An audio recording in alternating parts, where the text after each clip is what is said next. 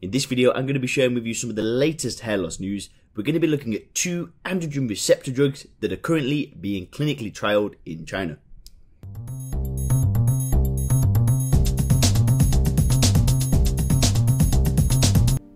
Hey guys, Leon here and welcome to the Hairguard YouTube channel.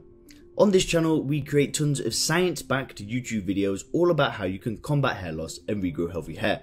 Now, if you are new to the channel, do consider hitting that subscribe button.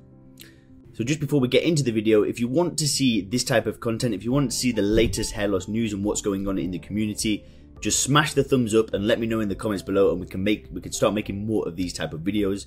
But for now, what we're going to do is we're going to jump into my computer and I'm going to share with you what I've discovered. So hey, we're now in my computer. So I was checking out Follicle Fort, which is a pretty good website for hair growth treatment news, and I came across this article. And a Chinese company called Kintor Pharmaceuticals are developing 2 new drugs, and they're androgen receptors. So I'll get into what they are in a little bit more detail in a minute. So they had this, so I'll just open it here. So we've got like this pipeline, and their lead product, according to the company, and what they said here is proxalutamide. This is what they say is, yeah, their lead product. So this is a androgen receptor antagonist used to treat all these things, but this could obviously be something that could help with hair loss. This has been in Chinese clinical trials up to the 3rd clinical trial, so it could be hitting the market anytime soon. And they also had approval for US clinical trials, so this could definitely hit the market at some point. And so it's a 2nd generation AR antagonist, and it's being tested for the indications of prostate cancer and breast cancer. And again, like I just said, it's reached phase 3 trial in China, and it's currently being developed in an oral pill form. Now, it's not being targeted for hair loss. However, any AR receptor drug is going to catch the attention of the hair loss community. Due to the fact that the androgen hormones, or DHT, and androgen receptors are thought to be the core mechanisms involved in pattern hair loss. Now that does sound pretty interesting. It's obviously not available on the market yet, but that could be a good thing, and I'll explain it in a little bit more detail why in a moment.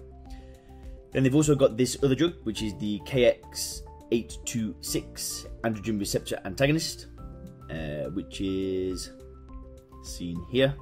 And this is actually, they want to treat alopecia with this drug, so that's pretty interesting. Now, as we can see, it's only in phase 1 in the clinical trials right now. But this is going to be a topical solution, so that could be something pretty interesting. Now, what they say here in this article is that it would also differentiate KX826 from finasteride, because it's going to be a topical solution, and it's going to lessen the likelihood of potential hormonal side effects from its use. So it's not just us saying this, you know, they can cause side effects, especially finasteride. Now, Will, the founder of Hairguard, he's going to be starting to make some content about his side effects that he experienced, and it's part of the reason why Hairguard was formed. We're looking forward to sharing that with you, but that will come at a later date, so make sure to hit subscribe if you want to get updated on when we make that content. But what I want to go into now is the interesting thing. So what makes KX826 different is that instead of attacking DHT, which is what finasteride essentially does, it reduces the ability for DHT to attach to androgen receptors in the hair follicle. So this is cool because it doesn't affect hormone serum levels, so it could actually be a viable treatment for not just men but also women as well. So that's quite interesting. So the way that we see that this drug, how it would play out into a hair care routine, is because it doesn't block DHT. Now, this could be a good thing to add into a hair care routine, but getting your healthy hair back is not going to be, it's not going to be one drug that you take and then boom, all problems are solved, you've now got your hair back. It doesn't work like that.